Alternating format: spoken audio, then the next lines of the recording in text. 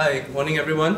Morning. I hope you had a good rest, and it's my pleasure to really introduce Associate Professor Alex Fornito and Dr. Andrew Zaleski from Australia, who will be teaching us about analyzing brain connectivity matrices today. So without further ado, let's begin our class.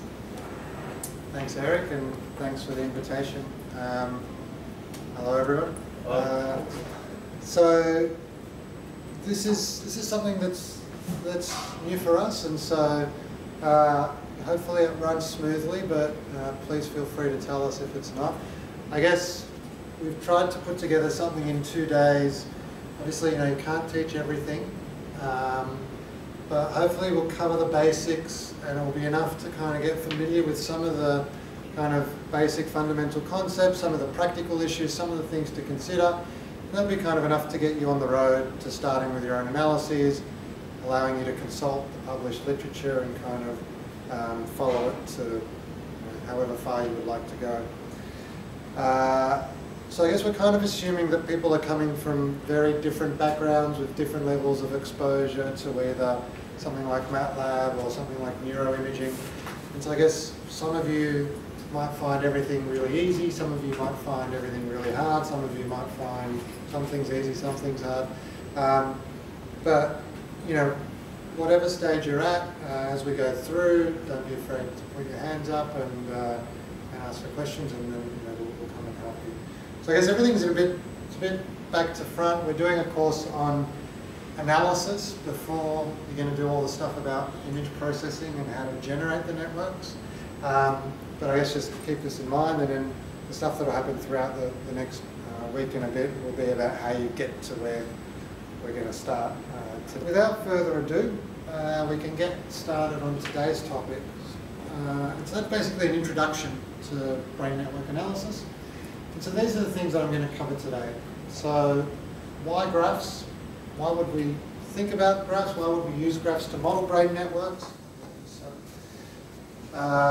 And so I'll talk a bit about the history of how graphs have been used in brain network analysis, and try and give you some motivations as to why you might think about using graph analysis.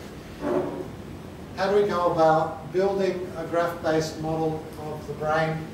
So that involves how we define our nodes, our edges, basic aspects of a connectivity matrix, and then basic aspects of analysis. So this is going to be a very introductory lecture, just focusing on the basic issues, so just trying to make sure that we're all on the same page as we get into the more advanced topics. And again, if you've got any questions, just put up your hand. So why graphs? Well, it's often said that the two fundamental principles of brain function are functional segregation and integration. So the idea is that with functional segregation, different parts of the brain are specialized for performing particular functions. And this is an idea that traces back, at least in its modern form, to Franz Joseph Gall, working in the 1700s. His idea was that the size of a brain region was related to how important or prominent a particular ability or trait was in a person's personality. So he went around and measured the dents and protrusions on people's skulls from all walks of life, and tried to build up a map like this. So he's got traits such as destructiveness just over the ear, language under the eye, he's got memory in the forehead, and so on.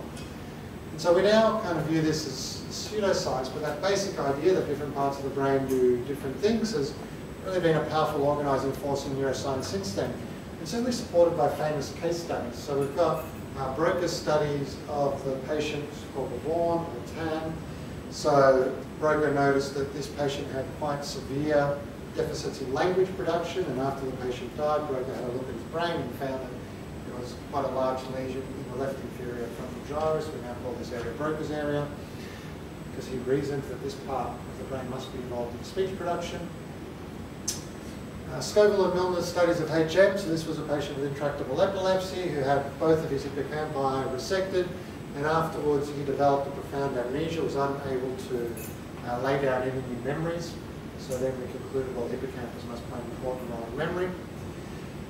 And Harlow's descriptions of Phineas Gage, who used to be a mild-mannered railroad worker, until one day an explosion sent this steel rod coursing up through the skull and piercing his frontal lobes, and afterwards he became quite disinhibited, inappropriate, and quite odd. And so then people started to think, okay, well maybe the prefrontal cortex plays an important role in behavioural regulation. And so from this type of work, as well as electrophysiological work, so we've got kind of the pioneering studies of Penfield, where he maps the motor homunculus of the brain, showing that there's quite an extraordinary degree of functional specialization in the motor strip. So if you stimulate different parts of this area of the cortex, you can elicit movements in these different body parts.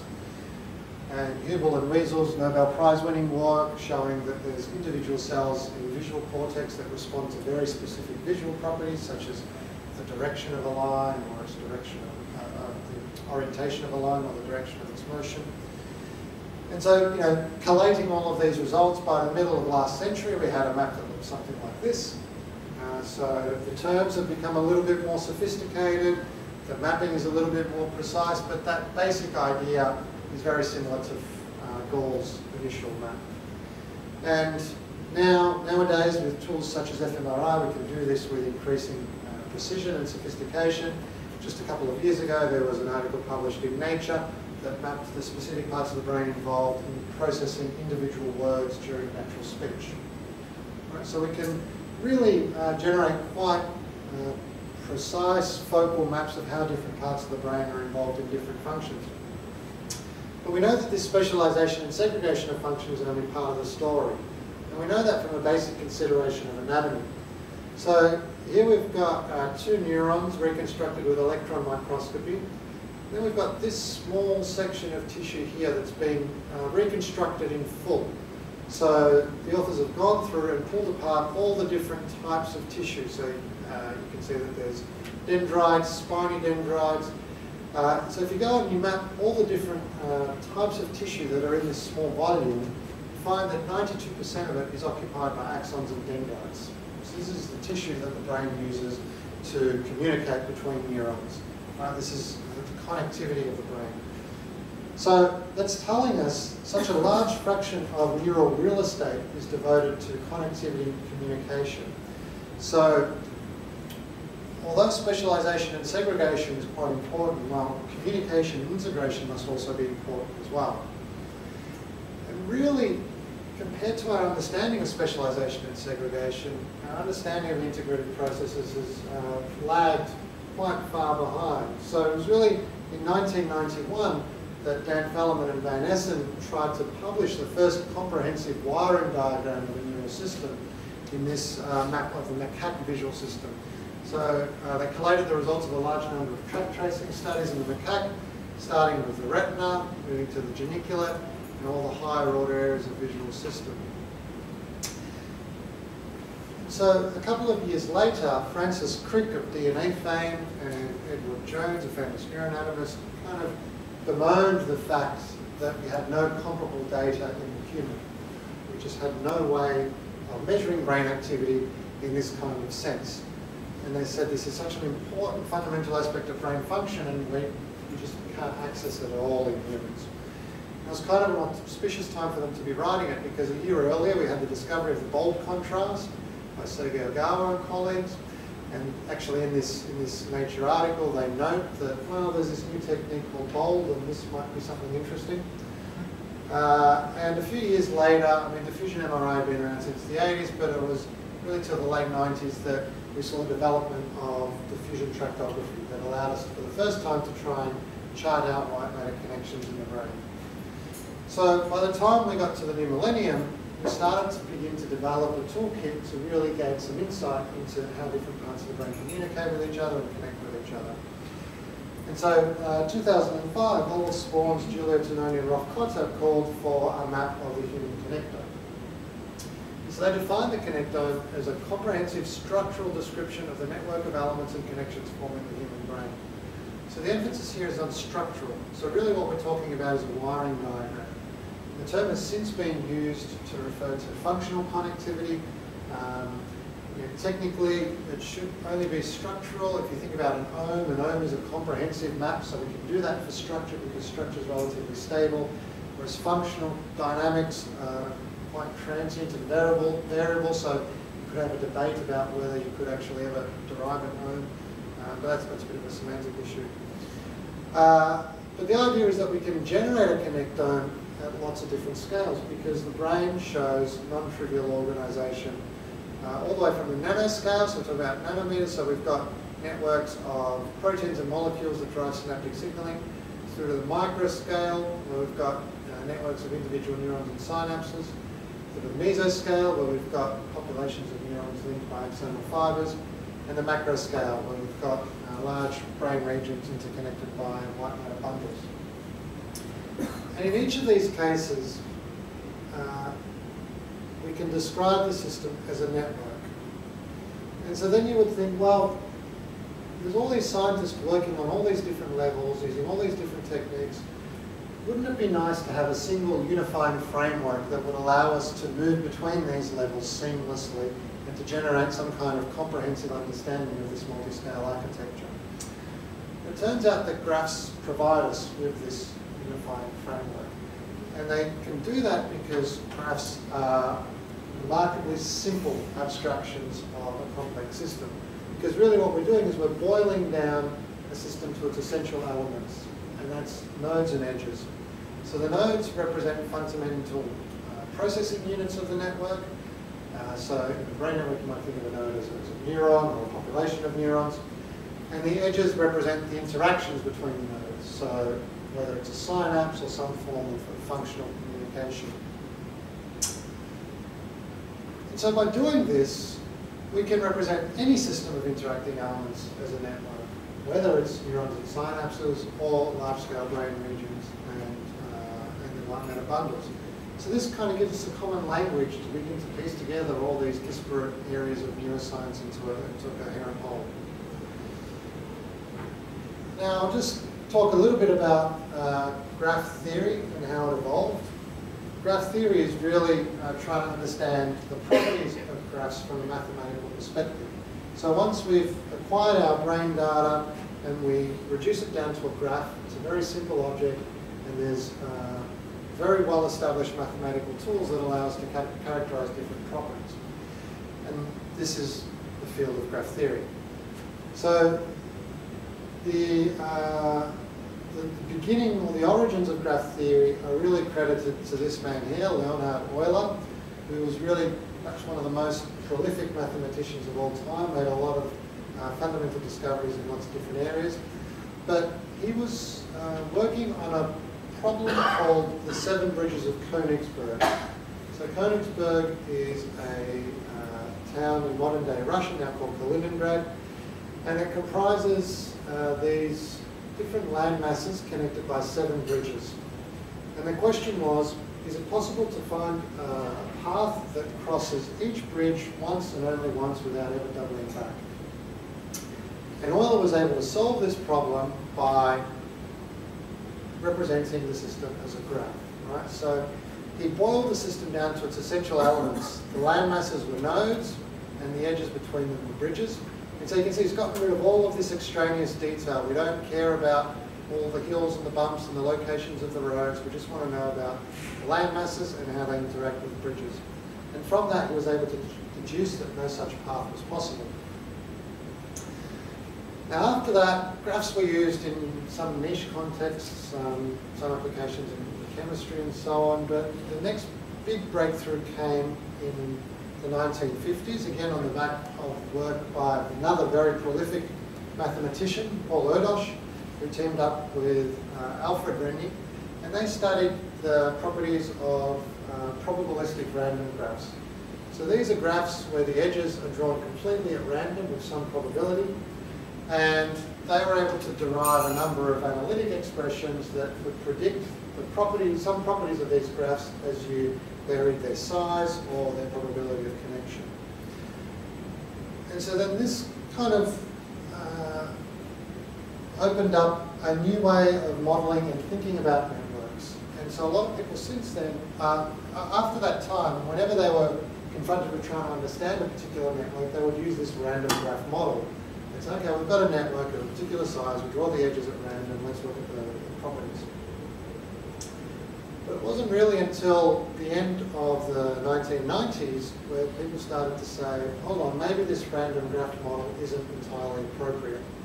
There's really two seminal studies. One was by Albert Laszlo Barabasi and Rika Albert, published in Science, where they said, well, random graphs, if we just generate a random graph and we look at its degree distribution. So degree is just the number of connections attached to a node, right?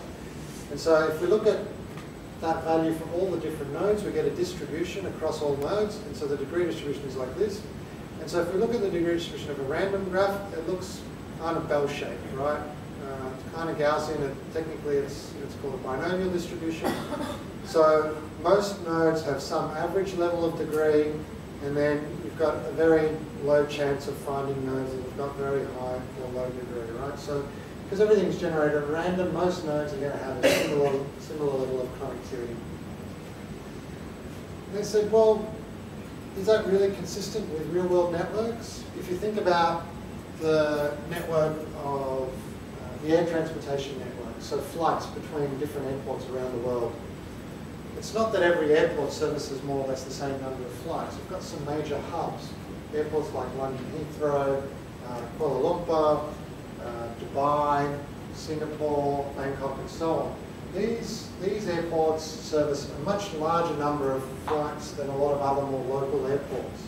Right? So it seems unlikely that this distribution would be an accurate description of that particular network. And so what they found was that a lot of real-world networks actually have a distribution that looks something like this. So most nodes have got very few connections, but then you've got this extended tail here. And out here you've got these hub nodes, these nodes that have got a very large number of connections. And these are the hubs of the network. Right? And so more formally, they found that this distribution follows what's called a power law, and it's characteristic of scale-free systems. This is something that Andrew will talk about in the next lecture. But the main point to keep in mind at this stage is that what they found was that many real-world networks have got hubs, right? So there's a heterogeneity in the way that connections are distributed across nodes in the network. The other key finding came from Duncan Watts and Stephen Strogatz, where they took a bit of a different approach. They said, well, let's consider two possible extremes of how a network could be organized. On the one side, we've got a random organization. This is similar to what Erdos and Rennie studied. And on the other end, we've got a completely regular and predictable organization. So here, each node is connected to its 4 nearest neighbors. Right? They said, well, what happens if we start with this regular network and we just randomly rewire the edges? And we do this more and more times until we end up with this random configuration here. What happens to the network? They looked at two properties in particular. So one was called the clustering coefficient. Basically, that just involves counting the number of closed triangles. So you can see here in red, we've got a closed triangle here, whereas here between these three, we've got an open triangle.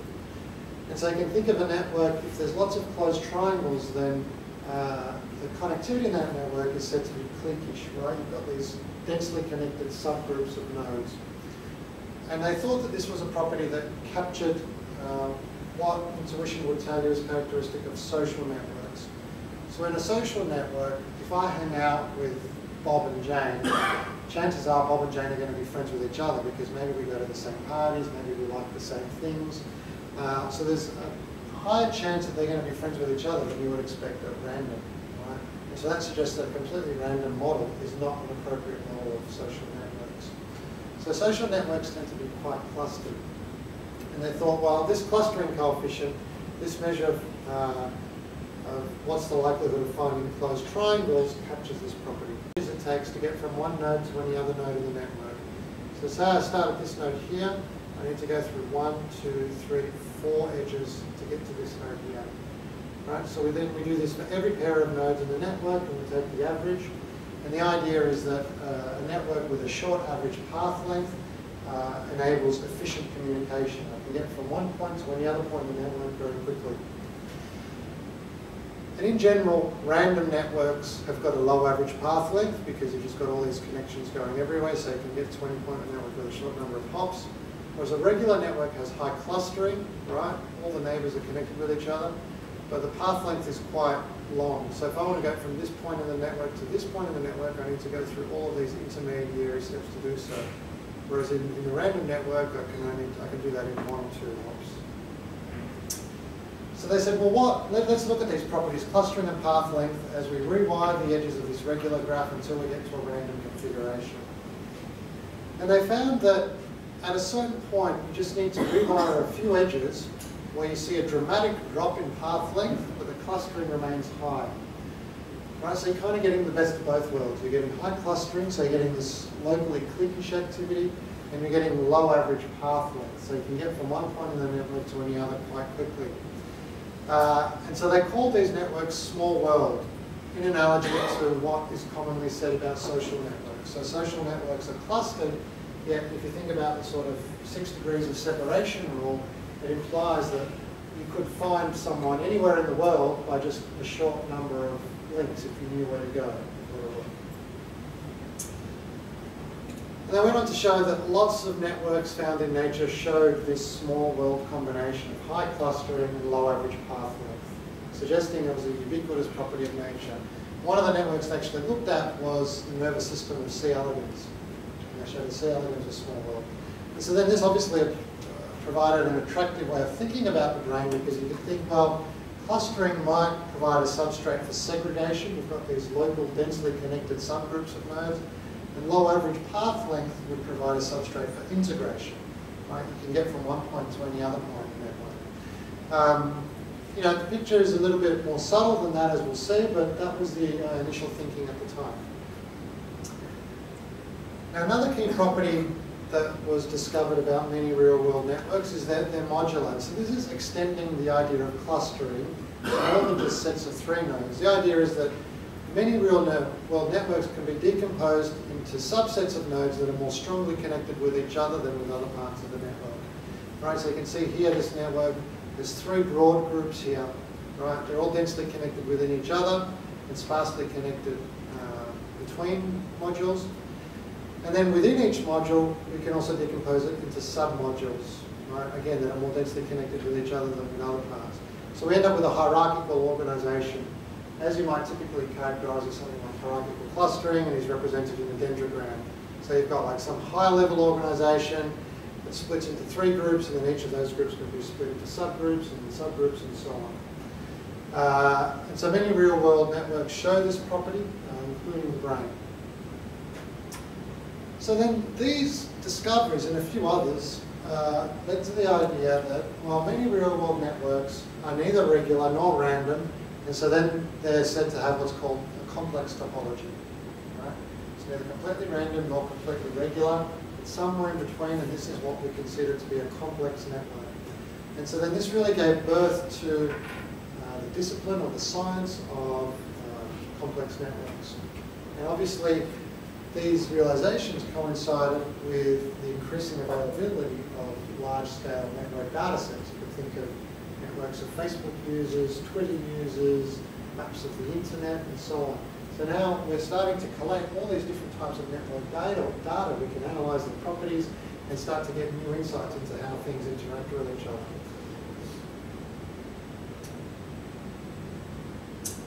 And this is just an example of some of the different types of networks that you could use these tools to analyze. So we could map networks of interactions between proteins within the cell. We can map social networks, such as how different scientists collaborate with each other around the world. We could map the World Wide Web, where each page is a node and links between pages or the edges. We can map transportation networks, so we've got cities linked by roads, and so on. Right. So really the beauty of graph theory and network science is that it is so general that it can be applied to any system of interacting elements. And then it allows us to couch the brain within this broader science of complex systems and complex networks. It allows us to draw on these principles for understanding brain organization and function. So that's my brief motivation for why you would want to use graph theory and network science to understand the brain. Hopefully I've convinced you. So assuming that we're convinced that this is the best way to think about the brain, say that tongue-in-cheek, we then want to go about building a connectome or a graph-based model of the brain. And so there's a few steps here. Basically what we're talking about is how do we define our nodes, how do we define our edges. So I'll begin by talking about how we define our nodes. Right, so if you think about a brain network, well, the simple answer is, well, each neuron should be an individual node and edges should be the synapses that connect them. And there are people doing this kind of work, but really with the numbers we're talking about, where the human brain contains about 86 billion neurons and trillions of connections, it's unlikely that we'll ever get a map, that resolution of the human brain in our lifetimes. Although people are doing this in model organisms. So then what do we do next? Well, the brain is organised at the level of neurons and synapses, but then it also shows non-trivial organisation at other scales. We can think about cortical columns, we could think about larger populations of neurons, we can think about cytoarchitectonic areas. Each of those scales gives us some kind of meaningful information. So we don't need to necessarily be restricted by the finest grain of resolution. But then as we move up in these scales, the way we define our nodes becomes a little bit more ambiguous, especially when we're dealing with brain imaging data where we don't have access to microscopic features. The question is, where do we draw the boundaries? We know that sulcal and gyral landmarks aren't great borders for different functionally relevant regions. So there's been lots of different ways that have been developed to try and define nodes. I'm not going to try and vouch for any particular method, but in general, some of the ideal characteristics of nodes are that they should be intrinsically consistent. And so that means, for example, if we've got brain imaging data and we're going to cluster a group of voxels into a single brain region, then those voxels should be functionally similar, right? They should represent some kind of functionally homogeneous entity of the brain. The second criterion is that they should be extrinsically distinct. So if I define a node here, then it should be functionally distinct from the node next to it. We should be able to draw functional boundaries between nodes. And the third is that they should be spatially constrained. Right? So an idea of functional localization or specialization of the brain is that a specialized patch of the brain is an anatomically contiguous area. So we generally don't want a node to comprise brain regions that are distributed in different anatomical locations. So that said, some of the different ways of defining nodes, so obviously the classic, sometimes thought of as gold standard, is cytoarchitecture. It was developed by Brodmann, although lots of other people have developed their own schemes, so one could argue whether it really is a gold standard. But it has been ported into stereotactic space for use with MRI by the work of Simon Eichhoff and Carl Zillies and colleagues, but it currently only covers a relatively small expanse of the brain. We could define regions based on variations in chemoarchitecture, so looking at differences in the distribution of different receptor types. We can use anatomical landmarks, so sulcal and gyral boundaries. This is quite common, but as I mentioned, they don't normally coincide with cytoarchitectonic or functional borders. We could just parcellate the brain at random, trying to ensure that the nodes are equal size. We could use some a priori information, so we could pick peaks from, say, an activation task and generate regions of interest around that. There's a lot of interest recently in data-driven approaches, so using various sophisticated clustering algorithms to try to define boundaries based on similarities in functional connectivity profiles and so on. We could just treat each voxel as a distinct node. More recently, people have started to use variations in myelo-architecture, and last year the Human Connectome project team published their parcellation of the human brain using a multimodal approach that combined information from task data, myelo-architecture, resting state fMRI, and so on. So there's lots of different approaches. My own personal view is I don't think that there's any one single correct approach. typically it's going to depend on your questions and your hypotheses, but it is important to be mindful of the limitations and the pros and cons of the method that you use. So just to kind of talk about those a little bit. So this is a nice illustration of the fundamental problem from Gagenweek and Steve Peterson's group. So imagine we have a map of the world, right? These are all the natural borders, these are the borders between the countries.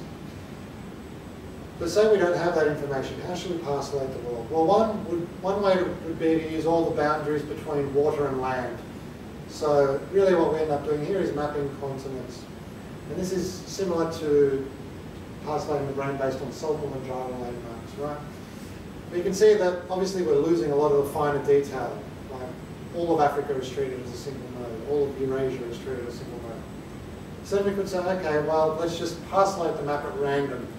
And so this is what we end up with if we zoom in on Europe. But again, you can see that these random borders don't necessarily coincide with the actual borders of the country. So we're going to get a mixing of heterogeneous signals within our node.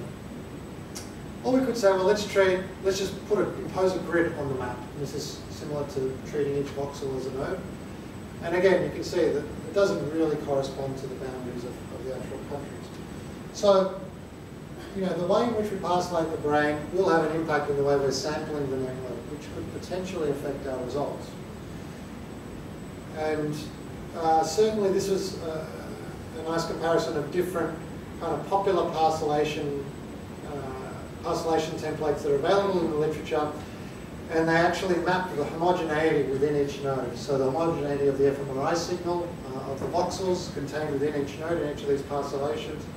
You can see there's quite a lot of heterogeneity. So for the AAL, the Automated Anatomical Atlas, which is perhaps historically the most popular technique, it's got quite low homogeneity. And as you kind of use more sophisticated data-driven approaches, you start to get much higher homogeneity. So this is kind of going back to that first criterion of what a good node should be. It should be intrinsically homogeneous. So this is kind of, at face level, it's an important consideration. In practice, it depends on what you're trying to do and what you're trying to say about a brain network. If you've got very specific anatomical hypotheses, then yes, this matters. If you're looking at fairly global properties, then these tend to be present regardless of what you do. So this is a study run by Andrew a few years ago where we parcellated the brain at 82 nodes and then all the way up into 4,000 nodes using random parcellations. And so this is the value of a particular network measure called small worldness. We'll talk about it tomorrow. You can see that the values change quite a lot, going from the coarsest parcellation to the finest parcellations. They go from less than 10 to over 50. But the basic conclusion, is the network small world or not, remains the same. So it depends on the type of inference and the level of conclusions that you want to draw from your analysis. But parcellation does have an effect. So this is using a similar approach in fMRI where you just look at different scales from 84 nodes to over 4,000 nodes. This is computing the correlation between every pair of parcellations on the clustering coefficient. You can see if we threshold the network so there's only 10% of connections, we actually start to see negative correlations between these parcellations. This is in the same data, which is parcellated at different scales. You can get very different results. Whereas if you have more edges in there, it's all moderately positively correlated. So there is certainly an important factor in the way you construct your networks, that this can affect the results and the measures that you get. And so you do need to think carefully about, well, what is it that I want to say about my network? What is it that I'm trying to say? What parcellation is the best suited to my particular question? And usually it's good practice to try and cross-validate your results with different parcellations to make sure that your results aren't driven by the idiosyncrasies of the template you used. So in general, you want to say, are my node definitions valid for the problem that I'm investigating? To what extent do my findings depend on that particular type of parcellation or the particular scale that I've used? So this is where cross-validation with other parcellations can be useful. And another important thing is, can variations in node size account for the findings? So some parcellations, you can have some regions that are bigger than others. And this can introduce bias into the analysis. So this is just a slide in the mouse connectome. So this is track tracing data using an anatomical parcellation of the mouse brain where the regions can vary quite a lot in their size. And this is correlating regional volume with some basic properties such as degree, betweenness, clustering. You can see the correlations can be quite high, so as high as 0.86. So this means that if you're looking at a particular measure across nodes, you can't really be sure whether that variation is just driven by the fact that some regions are bigger than others. So you need to kind of consider this and factor this into your analysis as well. Now, final thing is the problem of individual variability. Historically, people have defined a parcellation on some group average brain, and then we put that onto each individual brain and assume that brain organisation is the same for all people. But you can see this is just a slide from Katrin Amundsen and Carl Zillies showing variability in the location and size of areas V1 and V2 defined using cytoarchitectonics. So you can see that there's quite a lot of variation in the size and the precise location of these areas, right, from individual to individual. So if you use a one-size-fits-all approach, you're going to miss this variability. And so one of the key breakthroughs of the Human Connectome Project approach last year was that their approach does develop individually tailored parcellations that can then be registered to each other. And so this is likely to improve precision and specificity as we move forward into the future. Right, so that's defining nodes. Were there any questions about that at all?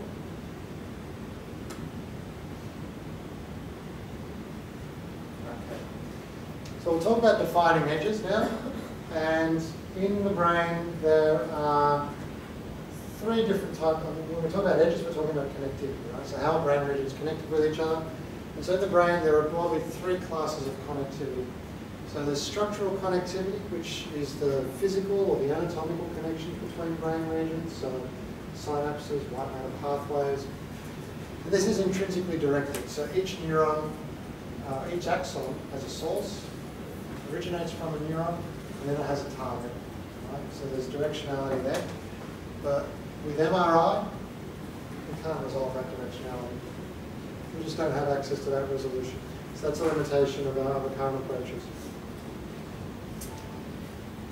Then there's functional connectivity. So functional connectivity is a statistical dependence between physiological signals that we acquire from different nodes, brain regions, and neurons, or whatever. So this is estimated at the level of the signals. So for example, if we're doing fMRI, we take our fold time series, we correlate them. That's a measure of functional connectivity. Correlation is a measure of statistical dependence. We could use mutual information. We could use coherence. They're all just statistical measures of coupling. So they're all under the broad class of functional connectivity. And this could be directed or undirected. And I'll come back to this in a minute. Then finally, there's effective connectivity. And so effective connectivity is the influence that one neural system exerts over another. So here we're really talking about causal interaction, so it's directed, right? Region A causes variations in the activity of region B. And this is described at the neuronal level. And so this is the critical distinction between effective connectivity and directed functional connectivity. So this criterion that effective connectivity is described at the neuronal level means that if our measure for recording brain activity is indirect, such as called fMRI, then we need some kind of model that maps that signal onto the underlying neural dynamics that generated them. So, I guess a popular technique for doing this is dynamic causal modeling. So dynamic causal modeling has a model of how the bald signal is generated by neural dynamics, and so we specify different models of the causal structure of neuronal interactions. We put it through what's called an observer function, which is the mapping between the neural dynamics and the bald signal, and we see which neural model best explains the bald signal. If we just take bald signals and look at directed functional connectivity, say for example something like Granger causality, then that would more accurately be described as falling under the class of directed functional connectivity. Can I ask you a question?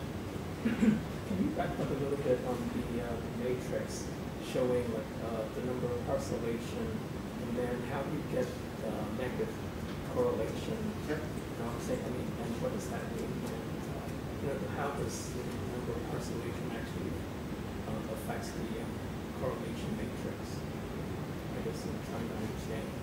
So why do you get negative correlation? Yes, and what does that mean? So it's, it depends on the interaction between the scale and the density of the network. So as you go to higher resolutions, you get smaller and smaller nodes. And if the network is sufficiently sparse, you could end up with some people where they end up with lots of open triangles. So this correlation is across people, the clustering coefficient across people. So some people might end up with lots of open triangles where previously at a different resolution where a lot of those nodes were in one node, they end up with closed triangles. So I guess the point of that slide is more that there isn't necessarily a direct correspondence between analyses at different scales within the same individual. So if you've got a very sparse network and you're looking at very few edges, you start to get the network starts to fragment, and then it kind of starts to lead to somewhat strange results. And we're going to cover the problem of fragmentation later today. And if the magnetic is direct, can I say it's effective? Sorry, if the function of connectivity is direct, can I say it is effective? Yes, I mean, there's a bit of debate about this. I think it's useful to be quite clear and specific. So, my take on it is that effective connectivity is specifically defined at the level of neural interactions. So, if you were looking at, say, something like range of causality between maybe local field potentials or spike trains, then maybe you could say, well, we're looking at effective connectivity. But even then, effective connectivity in its initial definition has a much more precise meaning as the minimum circuit model that could explain the observed signal correlations. If your measure of brain activity is indirect, like BOLD or EEG, there are many steps between the neural dynamics that are causing those signals and the actual signal that you're recording. And so then if you start saying, well, A causes B, you can never really be sure. So for example, with BOLD fMRI, two regions might have differences in hemodynamic lag, and that will change the temporal relationship between them, and that would then change the directionality. And so, my personal view is that it's useful to retain that distinction where you have, if you say directed functional connectivity, then you know, well, this is something that's been estimated at the level of the measured signals. Whereas if you say that you've looked at effective connectivity, that means you've proposed some model of the underlying neural activity that generated your measured signals. It depends on the method you use. If you can't get the carrier, you will see it is effective. If you use the method, it's just calculating the direct, at this time it will not be effective. Yeah, so I guess what I'm saying is that you might have a method that has direction, so Granger causality, say, but if you're just applying that to an EEG signal or an fMRI signal, I think you have to be cautious about saying it's effective connectivity. Because effective connectivity, in its most specific sense, is really about neuronal activity, not what's happening at the level of a signal, right? So if you think about effective connectivity is happening between individual neurons or populations of neurons, and then we're recording things, at the level of hemodynamics or electromagnetic signals. That mapping is imprecise, right? And so if we're only trying to infer directionality at the level of the measured signals, then it's very hard. It can be difficult to be confident that those directions are going to be correct for the neural populations. that we've recorded for. You mean the effective connectivity usually really used in neuron, but the functional connectivity can have a higher level, but the nodes and I think what I'm saying, if you're recording from neurons, so calcium imaging, spike trains, then you could be more confident in saying, this is effective connectivity. Whereas if you've got a very indirect measure of brain activity, like EEG, fMRI, then I think it's safer to say this is directed functional connectivity rather than effective connectivity. Between connections of between two nodes, it can be a stimulatory versus inhibitory connections. Is there any way of representation of this, whether there's a positive influence versus negative influence?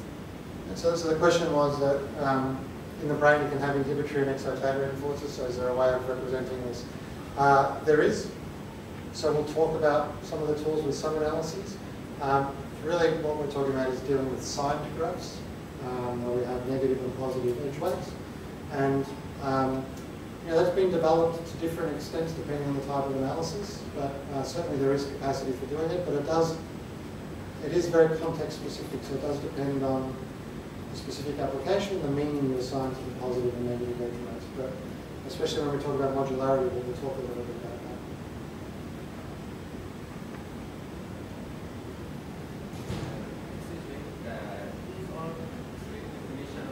I'm sorry, I can't hear you. This slide shows the three definition of connectivity of the network. If I want to make a connection between the sparsity of the network, it implies to which definition? I mean, sparsity in the network that actually affect the system and artificial network make the system efficient somehow. If I want to make this network to a real one that I see here, what is the relation between the sparsity and the connectivity and these three connectivity that is here? So what is the relationship between the sparsity of a network and these three connectivity measures? So I guess it very much depends on how you measure it.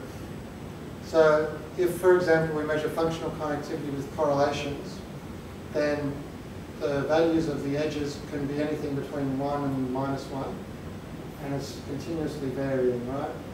So then the sparsity is very much up to you, and you're setting, it's a statistical issue. How do you set the threshold? And Andrew's going to talk in more detail about that. Some methods have an intrinsic sparsity. So for example, if I map structural connectivity with deterministic tractography, I usually won't be able to map tracks between every pair of regions. So that will have an intrinsic sparsity imposed on it. And also in effective connectivity, usually the idea is to try and develop the best model of causal interactions, and that will have some sparsity on it as well. So it depends on how you measure connectivity. So these three definitions are, in a kind of general sense, ways of thinking about connectivity, but then there's the issue of how we measure it. And I'm going to talk about that at the level or at the level of your measured signals. So inferences at the level of the signals are functional connectivity. That could be directed or undirected. Inferences at the level of neuronal activity is effective connectivity, and that's always directed. So in case of like fMRI, what we're doing, so we can actually use the effective ranking for fMRI process fMRI there, or it's better to use functional connectivity for it? Well, estimating effective connectivity with Because fMRI. we have to use the GCAP and other like LFPs and all. So, like local field projection and other like signals that we require, like off patch clamp and all. There we can use effective connectivity directly because we are recording directly from the node or nearby areas. But because these are like indirect signals in fMRI, so it's better to use functional connectivity there rather than effective connectivity. well, yeah. So this is an open issue. So getting accurate estimates of effective connectivity from something like fMRI is challenging. And so I guess something like dynamic causal modelling is the most widely used, and historically we've only been able to apply that to small subsets of networks, maybe 5 nodes. More recently there's been developments that allow you to apply it to larger graphs, but the accuracy and validity of these methods is still an open question. If you have access to more direct physiological recordings, then you can be more confident. So, and this is the reason why most of the time in fMRI, most people look at functional knowledge. All right, press on. So, just going on about this issue of how direct our recordings are. So, we can measure both structural and functional / effective connectivity in lots of different ways, right? So structural connectivity, we could do electron microscopy and map neurons and synapses. We can do track tracing. We can do genetic labeling with fluorescence imaging. We can use informatics approaches, so collating the results of large numbers of track tracing studies. More recently, there's been some imaging techniques for post-mortem samples, such as polarized light imaging. But of course, with in vivo humans, we're using diffusion-weighted imaging. Looking at brain activity, we can use invasive electrophysiology, so looking at LFPs, spike counts, and so on. We can do calcium imaging. We can use intracranial EEG to record LFPs from the surface of the cortex. We can use MEG or EEG, or we can use fMRI. So this course is mainly focused on MRI, and so I guess what I'll be focusing on is really issues predominantly focused on diffusion MRI and fMRI. I mean, a lot of the analytic tools that we'll talk about are much more general. You can apply it to any kind of analysis, any kind of data set, but at least in this case, in terms of how we build networks, we're going to focus on MRI. So we'll start with diffusion MRI. So I guess you'll probably get a bit more of this throughout the course, but I'm going to give you a very quick crash course. Probably some of you are familiar with this, but the basic idea of diffusion MRI is we're measuring how water molecules diffuse in the brain. And so white matter axonal bundles act as barriers to that diffusion, so water is more likely to diffuse in the axis parallel to the fibre rather than perpendicular. Right, so there's this directional component, and so we can map at each voxel the amount and direction of water diffusion, and map, what path is water diffusing throughout the brain, and we can use that to then propagate what are called streamlines, so lines, where in the simplest case we go to each voxel, we say what's the direction of maximum water diffusion. Okay, I'm going to go that way. Now it's going this way, I'm going to go this way. And you propagate these streamlines until you reach some kind of termination criterion. And doing this, we can map white matter pathways in the brain. This is what's known as deterministic tractography. Alternatively, at each voxel, we can see lots of different tracks in lots of different directions. And we build like a spatial probability map of the most likely path that a tract takes. And this provides us, I guess, an estimate of the uncertainty of a tract. And so these are the kind of two major approaches to diffusion tractography, deterministic or probabilistic. And using that, we can do this throughout the whole white matter and generate maps like these, where we try to map the large white matter fibre bundles of the brain. Now, I'm not going to go into the ins and outs. There's lots of different algorithms of for deterministic and probabilistic tractography. The main thing to keep in mind is that there is generally a trade-off between specificity and sensitivity. So, in general, probabilistic methods, in particular those that use fairly complicated models of the diffusion signal, they tend to be quite sensitive, so you're able to reconstruct more tracks, but they lack specificity, so they're prone to false positives. Whereas deterministic techniques, generally they can be quite susceptible to noise and terminate early, and so they can miss a lot of tracks, so they're prone to false negatives. But by the same token, then they're less likely to result in false positives. So there is a real trade-off, and it really depends on where you're going to sit on that curve. And Andrew will talk a little bit more about the implications that has for network analysis. There are some biases in tractography, well known. So one is distal fading. So say, for example, we have this artificial tract here, and we try to reconstruct that using a tractography algorithm. In this case, we use FSL's prop track.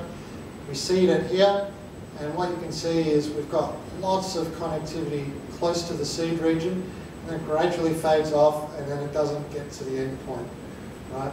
So this is because each voxel that you go across presents new opportunities for a course to veer off track. You might encounter voxels with crossing fibers, which is particularly problematic for these algorithms to deal with. So each time you're propagating, you're kind of having a high likelihood of something going wrong, and sometimes the streamline gets terminated early. So reconstructing long tracks is particularly difficult, but we know that in the brain, regions that are further apart in space are less likely to be connected, right? So we know that in the brain, generally long-range connections are rarer. So this is a graph from the mouse brain showing the probability of a connection between two regions as a function of distance. So you can see if you're a short distance away, you're very likely to be connected, and then it drops off very quickly, exponentially, as a function of distance. So there is a real distance bias in the brain, but on top of that, tractography has its own algorithmic bias that can make it difficult to reconstruct long-range fiber tracks. There's a seeding bias, so longer tracks, which kind of counteracts this distal fading. So longer tracks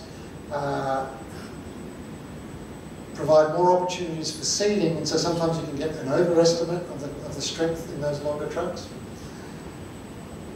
There's an issue of whether you seed using surfaces or volumes. So using volume, so in voxel space, you can see that there's lots of partial volume effects when you get deep into the gyri, where the streamlines can't get all the way up to the top of the gyrus, whereas if you use the surface-based approach, you would be able to. So that's something to consider. And there's more generally a bias associated with whether you're seeding from the fundus of a sulcus or the crown of a gyrus. So this is because you've got these U fibers that connect adjacent gyro, so they go across this way. And all of these fibers here that run parallel to the surface, they make it very hard for tractography algorithms to find a path that runs perpendicular into the grey matter, right? Because you're trying to propagate a streamline, and you've got all these fibers going the opposite direction, and the algorithms normally terminate. So you can see here that if you seed up in the crown of the gyrus, near the sulcus, you can only reconstruct this. If you're up in the crown, you can find a white matter pathway that goes right into the white matter, but down at the fundus, the tracks get stuck right there. Right. So these are just some issues to be wary of. Diffusion tractography, it's quite a powerful tool, and those images of white matter tracks look wonderful, but there are a lot of biases and issues that are currently being worked through. Now the other thing is how we estimate connection strength. So typically we create all these streamlines, and then we estimate connection strength as either the number of streamlines that connect two regions, or we measure some aspect of tract integrity. So something like fractional anisotropy, which tells us about how water is diffusing in the brain, and that's an indirect marker of axonal organisation.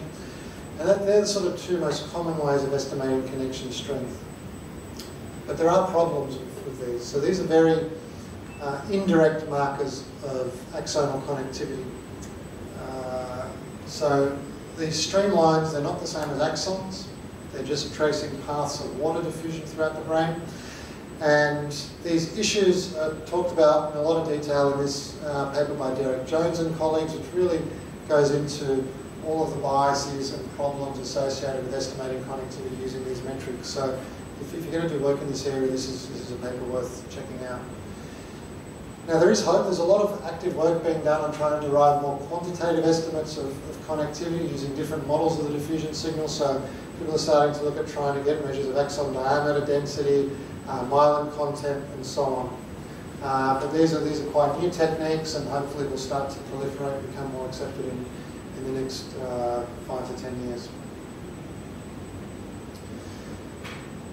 Despite all those limitations, there is a correlation between diffusion MRI connection weights and connection strengths you would estimate using gold standard techniques such as track tracing. So this is data from the macaque. Here we've got connection weights based on track tracing. Here we've got connection weights based on diffusion MRI. You can see that there's a decent correlation there. But you can also see that there's these false positives here where track tracing tells us there's no connection, but tractography is saying we've got some non-zero estimate of connection strength there. Now this is just another study from the macaque, again showing a correlation. These correlations aren't huge, so there's plenty of room for improvement, but despite the limitations, these measures of diffusion MRI are in the ballpark. So that's structural connectivity. Any questions about that? So can we quote that in structural connectivity there is in using diffusion MRI, like node A and node B are connected, so the connection is like from A to B or B to A. So direct. So what about your comment on the direction? Yeah, so this is the big limitation of diffusion MRI. We can't resolve directionality. Because there is always an interpreter between both kind of transmission and neurons. So yeah, so we can't say that that fluid is flowing from A to B or B to A, and about where is the axonal body and where is the so about the axonal body, where is basically the axon and the cell body basically of a neuron. So is it better to have an estimate from A to B and B to A and then have an average about the total number of count of neurons connecting A and B? So if you seed from region A and then seed from region B. Yeah. I mean, I think that's, so that's not going to give you directionality in the sense of actual axonal fibers. But also there are the differences when we have a mask on A and mask on B, and if we will have like from A to B, the numbers are different, but if you will go from B to A, the numbers are different. So yeah, so if you're seeding from grey matter, then that would be one approach. Other approaches are to seed from the white matter volume, where you basically just seed all the tracks from the white matter volume and map which ones intersect two grey matter regions, and then you don't have to do this kind of symmetric approach.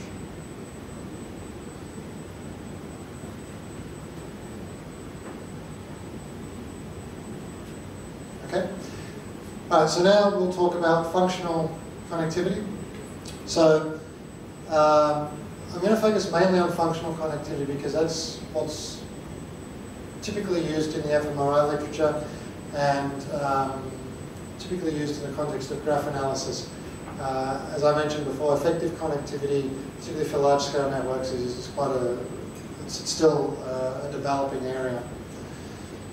So the basic idea with mapping functional connectivity with fMRI is we put people in the scanner, we do some pre-processing, and then we extract time courses of signal fluctuations from our nodes. Right? So we've got all of our different nodes, and we measure how the bolt signal fluctuates in each of those areas. And that's kind of, from then on, we go and build our network. I'm just going to give, you're going to do some exercises later in the week about processing data, and you'll see some of the issues. But I'm just going to talk a little bit about how pre-processing can affect the conclusions you draw from an analysis. So I guess one of the big issues, so there's lots of different pre-processing steps in fMRI. And one of the big ongoing controversies, for example, is how you deal with head motion. And so this slide just illustrates that how you actually try and deal with this problem does have an effect. So here we've got 16 different motion correction pipelines.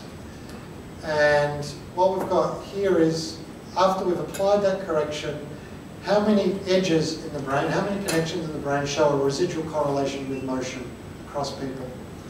And so you can see if we do the simplest thing where we just take our 6 head motion parameters and regress them across our bold time series, over 50% of the edges are still correlated with motion.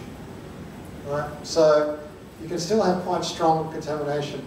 If we do if we do an expansion, so we look at the motion parameters plus squares plus derivatives, which is often recommended, 68% of the edges are still correlated with motion. And then you can use other methods where you can bring that number right down, right? But it is important to think about how your pre-processing pipeline is performing and whether it's doing the job that it should. It has a practical impact on the conclusions we draw. So then if we go and look at a comparison between people with schizophrenia and healthy controls, so here we plot the percentage of edges that show a difference either for schizophrenia greater than patients on the left side or for controls greater than patients, schizophrenia greater than controls on the left, controls greater than patients on the right. You can see, depending on your pipeline, you can end up with very different conclusions. So if I use these pipelines, I think, well, functional connectivity is only increased in patients. If I use these pipelines, I think, well, functional connectivity is only increased in controls. And then if I map that on the brain, this is under one pipeline, I say, well, there's global increases in patients. If I use another pipeline, well, there's global decreases in patients. If I use another pipeline, I say, well, there's a combination of increases and decreases. Right? And this is the same data, it's just different pre-processing strategies. So it's very important to think about the pre-processing strategy and think about quality control metrics and try and be as transparent as possible about the impacts of motion. If anyone's interested, this paper's on bioRxiv and you can have a look at it, and it's got some recommendations about how you might report quality control issues. At this stage, I just want to point out that pre-processing matters. But assuming we're happy with our pipeline, we then want to go and build our network. So we've got our node time series. Then we compute some measure of statistical dependence, so it could be correlation, partial correlation, mutual information, and so on. And we build our network. Now the critical thing with fMRI is there's broadly 3 different ways we can measure connectivity. So one is with a standard resting state analysis. And so in this case we just record signal fluctuations over time as a person lies in the scanner without performing a task. And this is assumed to be a fairly stable psychological state. And so then we record this for all the signals and we summarize all that activity over that period with a single value, such as a correlation value. So it's kind of, you can think of it as like an average measure of the dynamics over that period. And then we go on and build our networks. More recently, people have become interested in looking at actual dynamics, so trying to look at how this signal varies over time. So in the most common or simplistic way, you could do a sliding window analysis. So you chop this time course up into segments, say of 30 seconds or longer.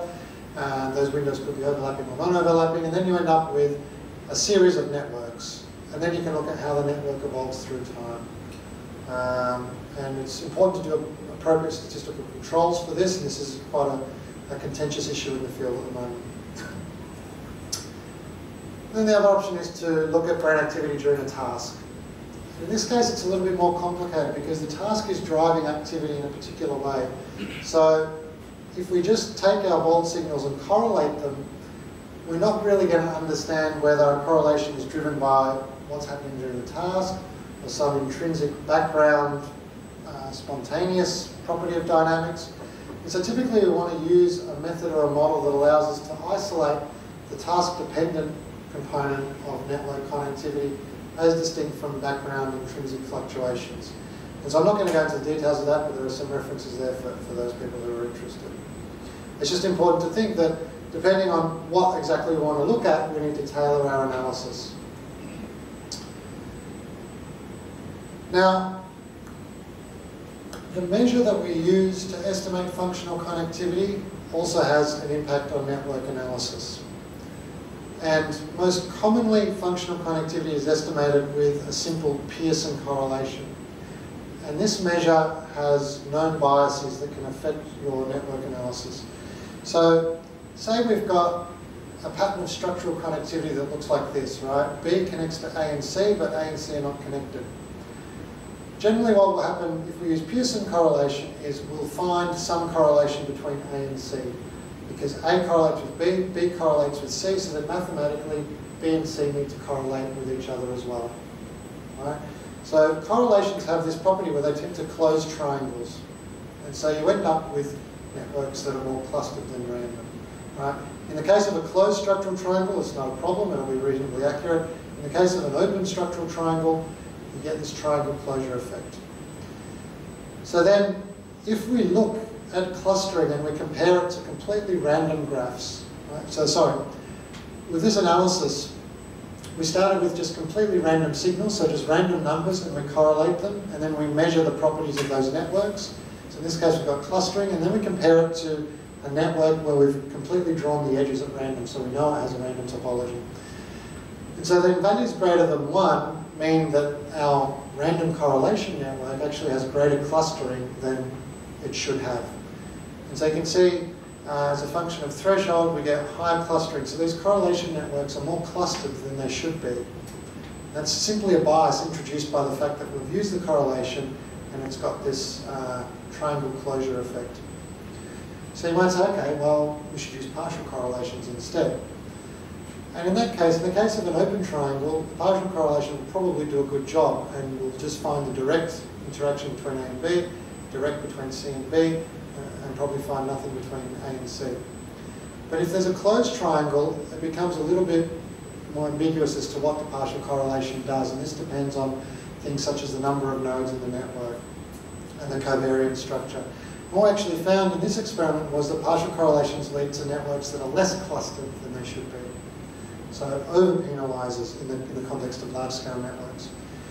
Now, there are techniques that allow you to perhaps find some kind of happy ground in between these. These are called penalized inverse covariance. So you have a regularization parameter that constrains the partial correlation estimation. And these might help. So you can check those out, but this is just to point out that the actual way in which you measure functional connectivity can introduce biases. And so if you're going to use correlation networks, sometimes you need to think about the specific null models that you're going to use as benchmarks to make sure that whatever you're finding is not driven by simply the fact that you've chosen to use a correlation coefficient. So are there any questions about that? So, let's say though, given all those issues, we're happy with the way we've defined our nodes, we're happy with the way we've measured connectivity. The next step is to then build a graph. So we've got our nodes, we've got connectivity between every pair of nodes, either structural or functional, and then we represent that in the form of a connectivity matrix, often called an adjacency matrix. So here, each row and column corresponds to a different region, and each element tells us the type and strength of connectivity between every pair of regions. So for example here, element 2, 1, that's the connectivity between region 1 and 2. From that, we can generate a graph representation of the network. And mathematically, these two are equivalent. So even though we talk about graph theory, usually we're doing analyses on matrices. Right? And I'm going to go into that in a little bit more detail. So let's start by focusing on the connectivity matrix. So really the first connectivity matrix for the brain was published in that seminal article by Dan Fellerman and Van Essen in Cerebral Cortex in '91, where they summarised the results of lots of track tracing studies in the macaque. And then we can fast forward and generate more sophisticated visualizations. So here they were just saying, well, is there a connection or not? How certain are we? Here we can get more graded variations of the strength of connectivity. And it all follows the same basic format, right? So here we've got different regions along rows and columns. And so then along the diagonal, we've got the connectivity of each region of itself, right? So 1, 1, 2, 2, 3, 3. And so this is conventionally set to either 1 or 0. And then in the off diagonal, we've got the connectivity between pairs of regions. So for example, here the connectivity between region 1 and region 2 is 0.8, between 1 and 3 is 0.5, 4, 5, and so on. And we can split this matrix into an upper triangle, so everything above the diagonal, and a lower triangle, everything below the diagonal. Right? Now, in the case of an undirected network, so say a diffusion MRI network or a correlation-based network where a measure of connectivity is symmetric, the upper triangle and the lower triangle are the same. They're mirror images of each other. So if I go to element 1, 2 or element 2, 1, I've got the same value. Right? because I'm not representing directionality in any way. I'm just saying two regions are connected, but I'm not saying A goes to B or vice versa. So in this case, we can say Aij equals Aji. So the first index tells us the row, the second index tells us the column. In a directed network, that's not the case. And it depends on how we list our connections. You could choose to list outgoing connections along the rows or along the columns, and that means that the upper and lower diagonal of the matrix are going to give us different information.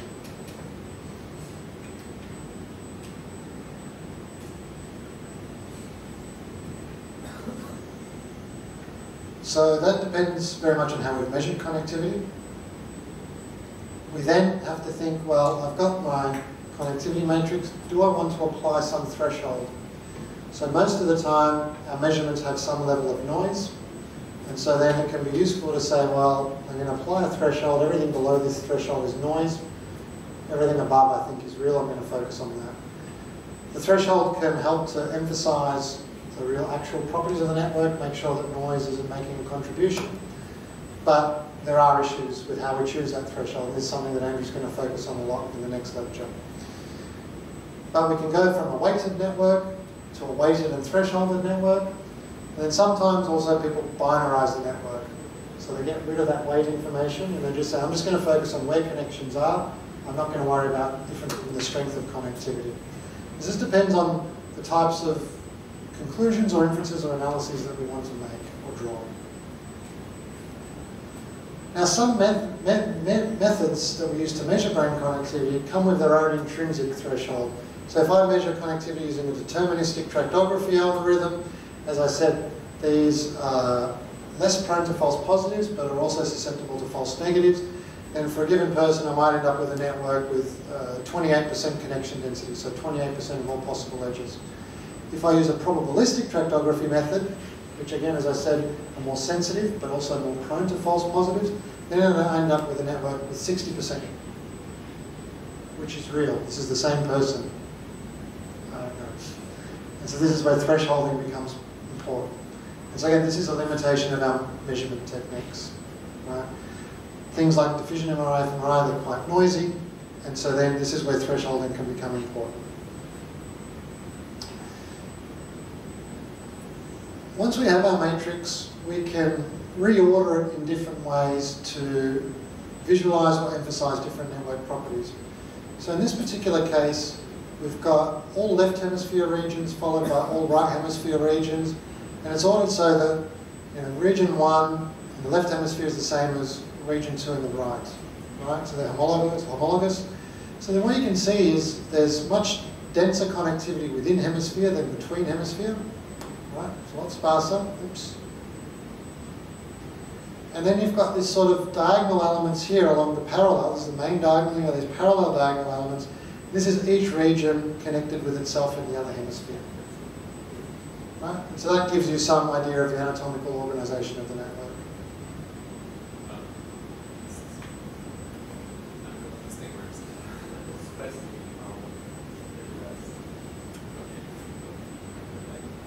So, going back to this idea that matrices and graphs are the same.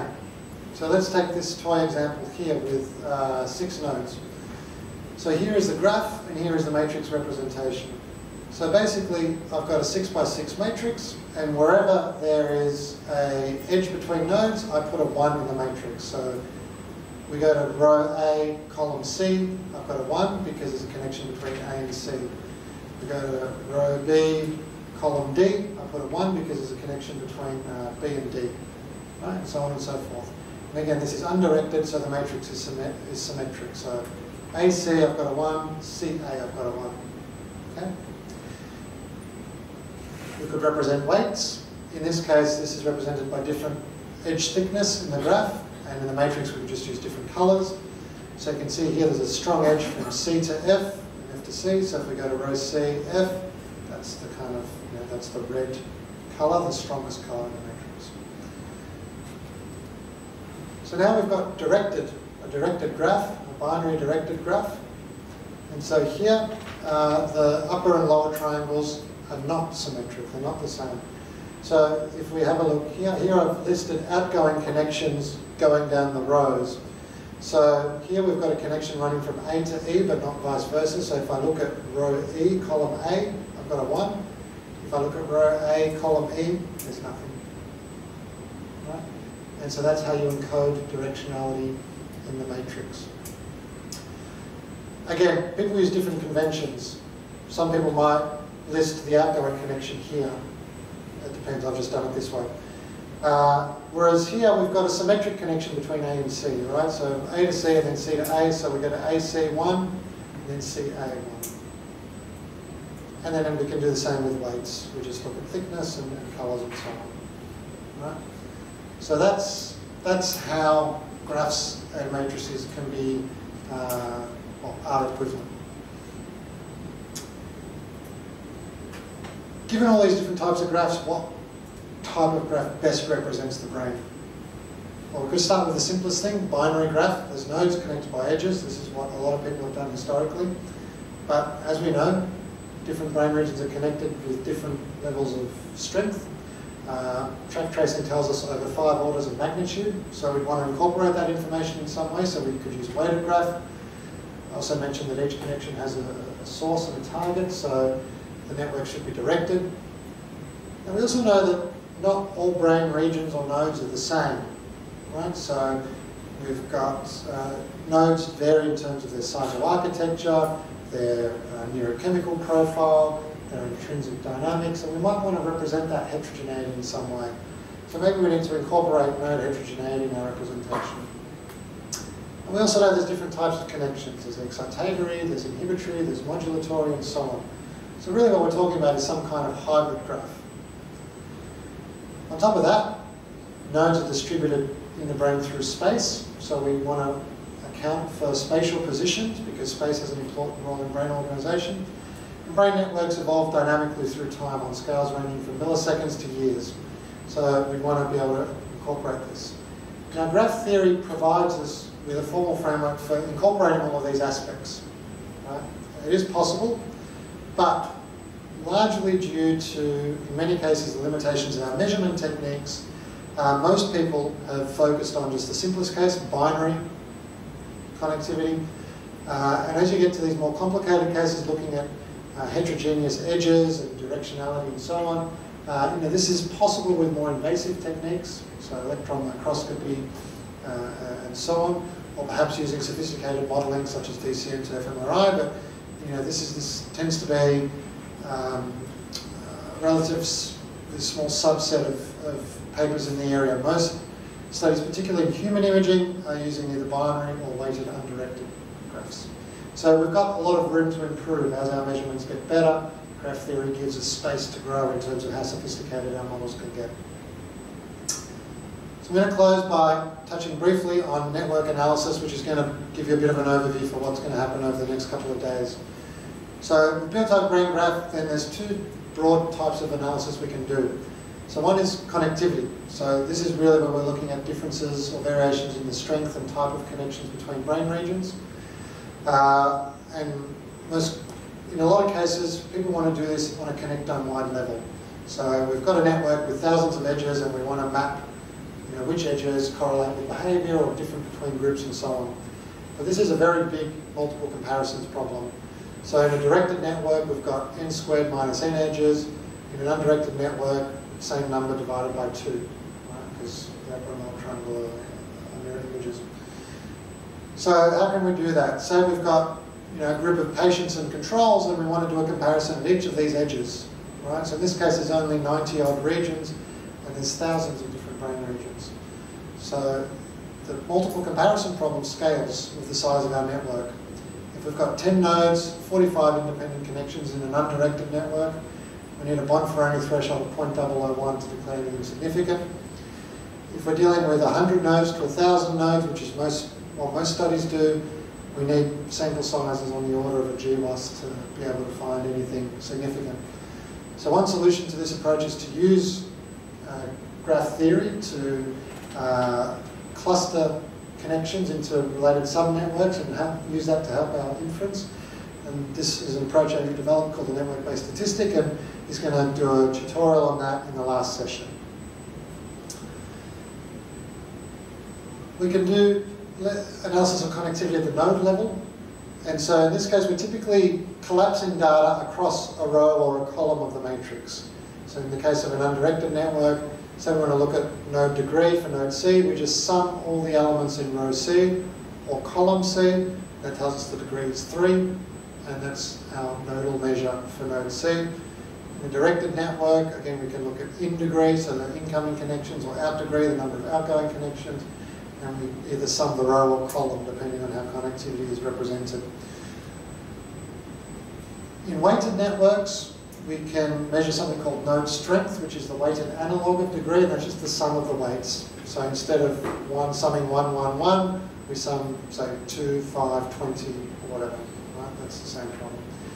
Then in sign networks, such as correlation networks, we've got positive and negative weights. We need to think about, well, what do those mean? If we just take a sum, maybe that's not what we want. Maybe we don't want to sum across negative edges. Maybe we want to consider them separately. So that needs a bit of thought. And then we can map those on the brain. We can say which regions are the most strongly connected, in the macaque or the human. Or we can map differences between group at the level of each node. Rather than each edge, we do it at each node. And then we've got much smaller multiple comparison problem. And then we can do things globally. So we could just take mean connectivity across the brain, of course, and compare that. Then the last thing, the other thing we can do is look at topology. And so this is really where we use the mathematics of graph theory, and this is what most of the next 2 days is going to focus on. So let's say I've got a network here. This is my connectivity matrix. I can project the network into anatomical space and look at where all the nodes and edges sit in the brain.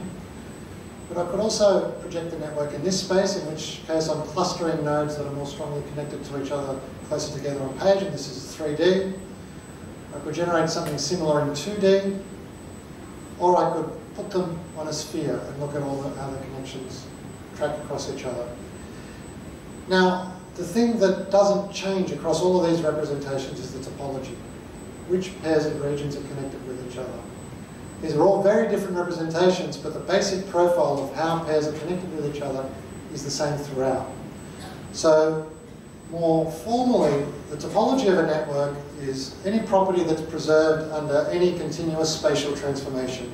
So if I stretch it, I rotate it, I enlarge it, or I shrink it, as long as I'm not cutting it or doing anything like that, the topology is what's preserved. And that's basically just which pairs of regions are connected with each other. And so when we're looking at topology then, we're sort of saying, well, I'm not going to look at space, I'm just really going to look at how connections are arranged with respect to each other. Then we're really talking about, well, what are the underlying organizational principles of the network? And this is where graph theory can be quite powerful. And so there's been a lot of work that's gone into trying to understand, well, what are the key topological properties of the brain?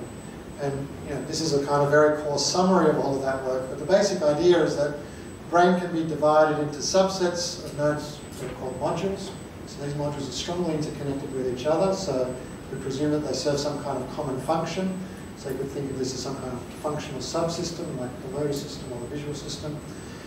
And each of these modules has one or more hubs, so highly connected nodes, and these hubs are strongly interconnected with each other. So they form almost like their own module that sits on top of these other more specialized modules. And this is more formally called a rich club. So it's a subset of hub nodes that are strongly connected with each other. And so these modules are segregated, and so they support functional specialization. And this connectivity between hubs, this rich club, you can see supports integration between these modules. If I want to send a message from this module to this module here, I need to go through this rich club kind of connectivity to do so. So we've got this sort of topological substrate that supports both segregation and integration. And we're going to see how to do these kinds of analyses in the next couple of days. Now the last thing I'm going to close on is briefly touch on null models. So in the last lecture, Andrew's going to do more of a detailed overview of null models, but in order to get through the next couple of sessions, we just need a basic understanding of what they're doing. And so this is basically, null models allow us to say, well, okay, I've measured a property in my network. I've measured property X. Is that important or not? How can I tell? Well, I need a null model to say, well, does my brain express this property more than I would expect by chance? Right? So then it's very common in network analysis to follow this kind of procedure. We measure a given property, X, we then measure it in a null model, and then we generate many null models and many null measurements to get a null distribution, and then we see where our observed property sits on that null distribution. And so typically if more than 95% of the null values are less than our observed value, we declare it as significant. Right? So then it implies that our brain shows this particular property more than we would expect by chance. And the critical thing here is in saying, well, what is an appropriate null model? So as I mentioned before, Eros and Renyi proposed the probabilistic random graph, and that was used quite a lot. But we now know that a lot of brain networks are not really accurately described by this random graph model, and many of them show hubs, and so this degree distribution has a lot of effects on network properties. And so the most common null models we use now tend to match an observed network for the number of nodes and edges, but also the degree distribution. And so the most common procedure for doing that is what's called Maslov and Sneppen rewiring. So Maslov and Sneppen were the authors of this paper in Science. And the basic idea is you find two edges. So here, this edge connects these two nodes, this edge connects these two nodes, and then you rewire them, right? And so you do this many times throughout the network, and this makes sure that you've got the same number of edges attached to each node, but it randomizes everything else, right? So this algorithm preserves the number of nodes, edges, and degree distribution, and then that's a commonly used null model in network analysis. And in some of the exercises, you're going to be using this for inference on networks. There are other more sophisticated null models that account for spatial properties, that are useful for weighted networks, directed networks, for correlation-based networks, and so on. Andrew might go into some of those later tomorrow. So to summarize, hopefully I've convinced you that graphs are useful models of brain networks. There's different ways of defining nodes and edges. Each method has a pro and con, and so we need to be aware of those as we're doing our analysis. We can have directed or undirected, weighted or unweighted networks. We also have room to incorporate further details as our measurements become more sophisticated. And we can look at our networks in the level of connectivity or topology, and at the level of individual edges, nodes, or globally. Yeah.